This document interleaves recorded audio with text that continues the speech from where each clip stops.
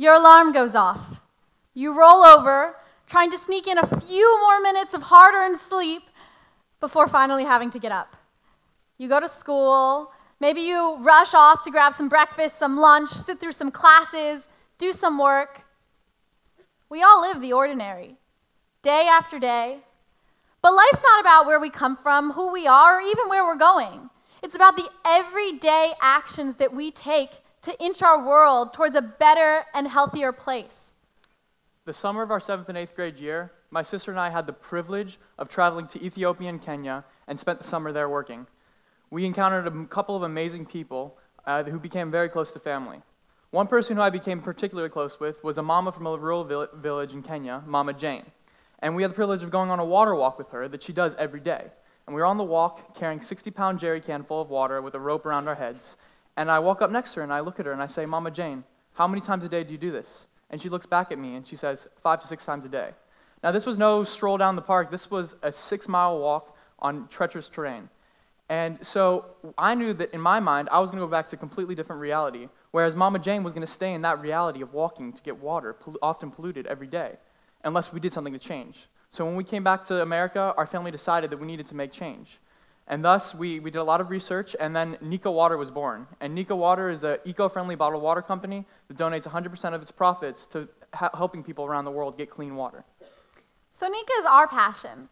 But we're here today to help you, give you the tools you need in order to start your own something like Nika Water, your own social entrepreneurship. Because we at Nika believe that there is a coming wave of social entrepreneurship, something that is totally going to revolutionize the way that business and the nonprofit world works in our society. Before we can catch the wave and make change, we must first understand our world, the problems, solutions, and resources we have. $13 billion. No child will ever go to bed hungry. $20 billion, the amount of money that Europe alone will spend this year on ice cream. $9 billion, every person will have access to clean, safe drinking water. $12 billion, the amount of money that Europe and US combined will spend on perfume this year. $9 billion, every person will have access to a basic education. $9 billion, the amount of money that Europe alone will spend on cosmetics this year. Now, these slides aren't meant to make us feel guilty or tell us to stop buying ice cream, because I will keep on buying ice cream. I love ice cream. Not so much makeup, but I'll keep on buying ice cream. But these slides are to tell us that we are the first generation that has the resources to truly make change. The resources are available. Now we must tap into those resources before we can make change. But in order to do that, we need to dispel something that chains our society, that chains our generation from doing change, making good. That's the difference between relative poverty and absolute poverty. Just a few little words. How many people in here have ever heard said, or even said themselves, I'm so poor? It's a phrase that seems so simple, seems well-deserved for so many people, but when we think about it, what is poverty? Poverty is what billions of people face every day all around the world. It's the idea that you don't know when your next meal is going to be. You don't know where you're going to sleep tonight. And you don't know how to live on less than $1 a day every day of your life. And there's no chance of getting out. That's absolute poverty. That's what people all around the world face. And we here in North America define poverty by not having the latest iPhone, not living in the right neighborhood. What do these things mean? Nothing in the grand scheme. We need to learn that we have far more to give than we might think, whether it's in manpower or financial aid. But the best part is that there's a new model to solve societal challenges, a model that doesn't require our money, that requires our time, our effort, and our passion instead, and that is social entrepreneurship. Social entrepreneurship is a fusion between for-profit businesses and nonprofit charities. For-profit businesses create value for the shareholders by selling products. Nonprofit charities run by fundraising are dedicated to certain causes and programs. Social entrepreneurship is a fusion of the two, where you sell something and either some or all of the profits go to a cause. Some great examples of these social entrepreneurships that Nina just talked about are Tom's Shoes, Shoes for Good.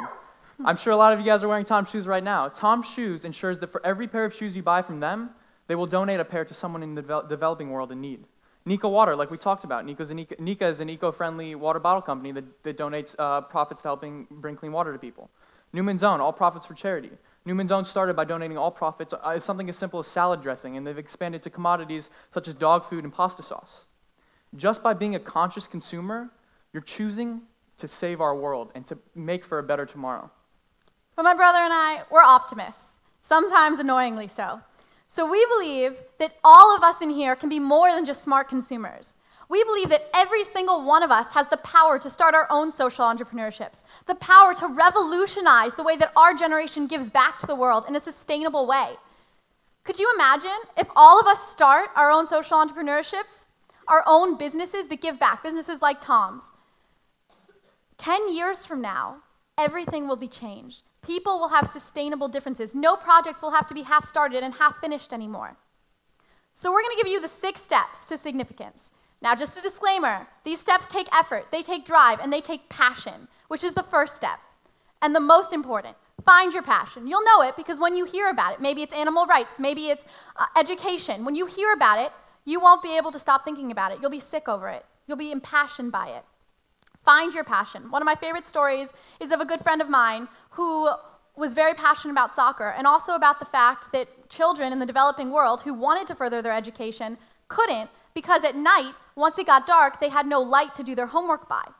So he did a lot of research and he found a college that had created a ball called Socket, which when you kick it around, it's a soccer ball, when you kick it around, it gains energy that later that night can be converted into a lamp so children can study by. So he did a lot of research, talked to coordinators of different soccer tournaments, and got them to agree to donate a certain percentage of their profits for every soccer tournament in his neighborhood.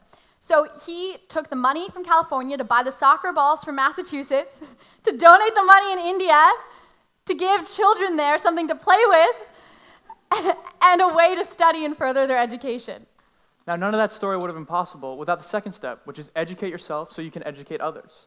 We must first educate ourselves on the problems, solutions, and resources before moving forward. Then create awareness. Wear a t-shirt for your cause. Put up flyers, make a Facebook group. Do whatever it takes to get the word out. Be annoying, be insistent. Don't let anyone let you not speak. Be active. Don't wait for someone to take action. Take matters into your own hands now. Get out there. Be persistent. Don't let anyone ever tell you that you can't because you can. And then the step that daunts most people, you have to volunteer. You have to either raise money or give manpower, whatever it is, whatever your currency, you can do it. But you're going to have to give a lot of yourself, your time, your effort, into supporting your cause. And finally, develop a business plan and seek funding. Start with an outline, write down any great ideas you have along the way. Seek advice from people in your community. Your passion is infectious, but it's nothing without organization. We must all take well-calculated risks in order to truly change the world. But the best part is, you get to do this on your own terms. Whether you want to work in a business or work in a nonprofit, and then a few years down the road, start your own social entrepreneurship with the skills that you gained, or whether you want to start today, right now, you can do it. Because there are so many businesses and organizations that want to help you. The Skoll Foundation, Draper Richards, Echoing Green, Terra Viva Grants, these are just a few examples. They'll give up to $750,000 to students who come with business plans and want to start their own nonprofits, for-profits, or social entrepreneurships. Google and YouTube will give you free advertising. There are so many ways that with your organization, you can get help. So, our challenge to you is be courageous. Courage is daring to take the first step or a different path. It's the decision to place your dreams above your fears. As my favorite author, Dr. Seuss, once said, be who you are and say what you feel, because those who mind won't matter, and those who matter won't mind. Paddle out. Catch the coming wave. Do it on your own terms. Create something that will last long beyond all of us.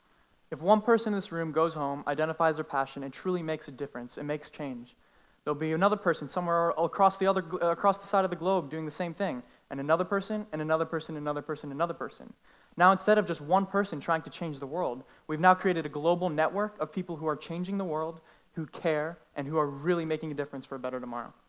So thank you for your time. We hope to catch you out on the wave. Thanks for stopping by, SanDiego. You stay classy.